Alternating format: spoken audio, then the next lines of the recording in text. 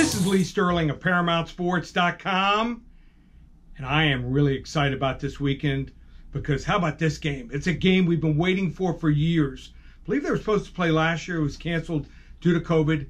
It's Michigan. It's Big Blue. The Michigan Wolverines at home, laying 6.5 against the Washington Huskies. So before I break down and predict this game, let me let you know what's popping at Paramount Sports this weekend. Well, first ever 50-unit selection in the NFL Week 1. Never released a Week 1 NFL 50-unit play max wager before. We do it sometimes Week 3, 4, Week 10, but never Week 1. I found the right game, the right situation, the right matchup. One team's way overrated, one team's way underrated. Weather looks good, so we're going to fire away. We're 52-18 on these games going back the last 15 years. So you want to get this game two ways to hop on board and get the 50-unit max wager. ParamountSports.com, 3 weeks of our phone service, $297 with coupon code SAVE100, or the entire season, normally $1597. Use coupon code SAVE300, just $1,297. ParamountSports.com or 800-400-9741. Now, on to this game that I've been waiting for personally for a long time, many years since it was announced. Michigan at home, laying 6.5 against Washington. The first quarter of the game last week, the Michigan game, I'm like, wow, same old Michigan. They're playing Western Michigan. You know, it's back and forth. I think they were up 10-7 at the end of the first quarter. But from that point forward, I saw a different team. Cade McNamara, quarterback.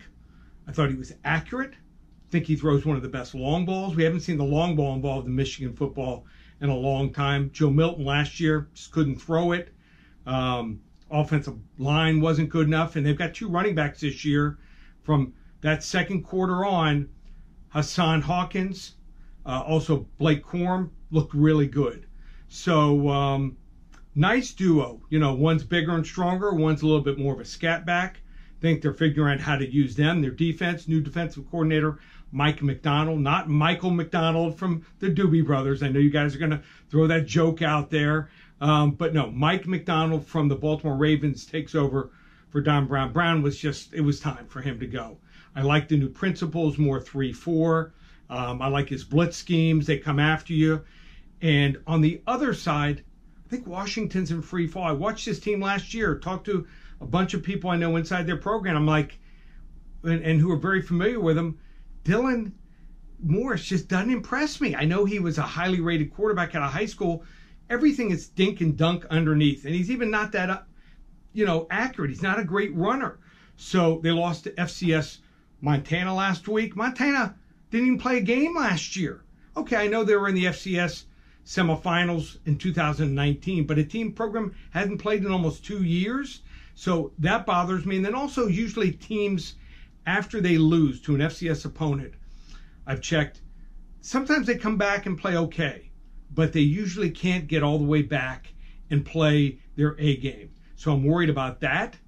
I'm worried about injuries at wide receiver. They've got like 3 or 4 stud receivers, a couple that'll be out for this game, a couple are game time decision. They just don't have any game breakers at running back or wide receiver. So, and then maybe the final nail in the coffin, they don't get pressure on the quarterback. Only 10 sacks in 4 games last year, just 1 in the game last week against Montana. I'm taking Michigan. Not saying they're going to win the conference, not saying they're going to beat Ohio State, but I think they win this game 31-20 over Washington. You want to hop on board and get that 50-unit max wager, ParamountSports.com or 800-400-9741.